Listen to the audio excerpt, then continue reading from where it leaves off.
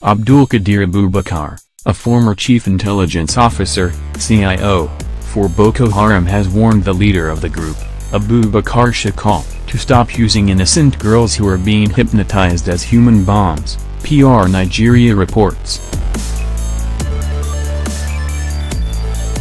Abubakar, also known as Abu Muhammad, also warned other factional leaders of the group like Mamun Noor, Abramanok, Abu Mazdal Brunei and Abu Manak to repent from their deadly ways and embrace peace.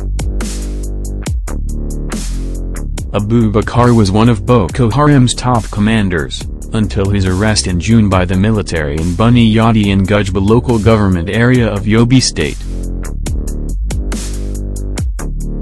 The commander, speaking from his cell in Maiduguri, to PR Nigeria said, "I am calling on Abubakar Shekau, Mamun Noor, Abramanok and Abu Mazdal Brunei to lay down their arms and to stop the senseless killings."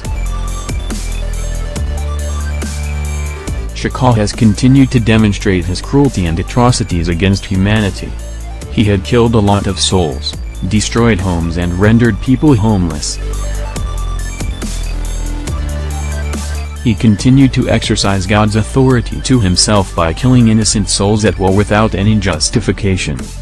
This was why all his commanders left him.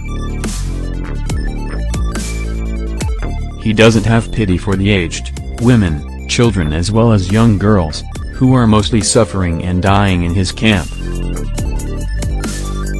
His followers are committing all sort of atrocities under his nose while he continued to show no concern.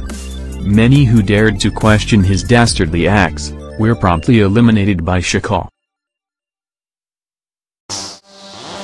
Some of his commanders like Aliu and our chief mechanic known as Paper were killed for begging Shekau to provide food to mothers and their children at the time our camp in Abizo ran out of food. When Shekau was told to help them, he said he did not come to Sambisa to feed the children of Handak. He said if 100,000 of them die every day, that's none of his business. At some point women became beggars to feed their children in Sambisa, while at least 13 children get killed of malnutrition and other hardship meted on them by Shekau. This is the reason why Mamun Noor, Al-Brunei, Manchari, Abramanok and Abba al-Brunei including myself deserted him and form our own factional groups.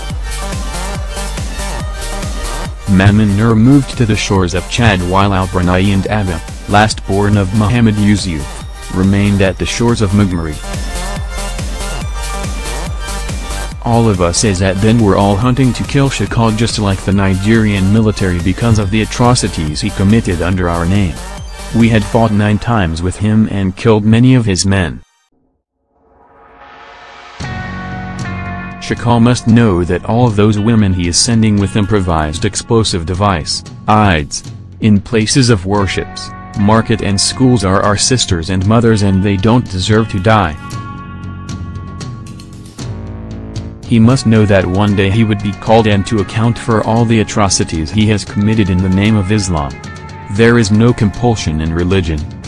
Indeed, God has really allowed the truth to prevail over falsehood. There is no verse of the Holy Quran that permitted Muslims to kill anybody. God will punish even those who feel happy while we are killed, not to talk of killing innocent souls.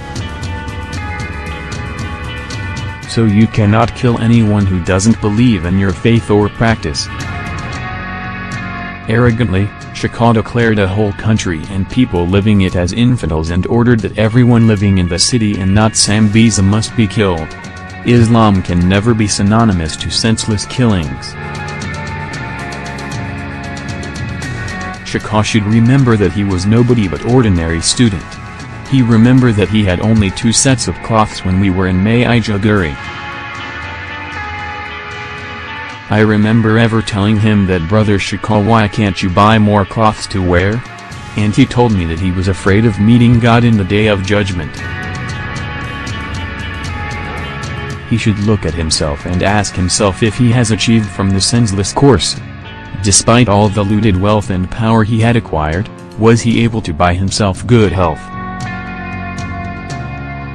he is now a cripple is in fact a lesson for him to learn and understand that God is punishing you for the pain you inflicted on others. NAJ.com previously reported that the Nigerian Air Force, NAF, has intensified its air operations in northeastern Nigeria and in the process, neutralized scores of Boko Haram terrorists, BHT, in Tumbunrago, a settlement at the northern fringes of Borno State bordering Lake Chad. According to a statement by NAF's spokesman, Air Vice Marshal Olatokunbo Adesanya, the operation occurred during a routine intelligence, surveillance and reconnaissance (ISR) mission on Thursday, December 21,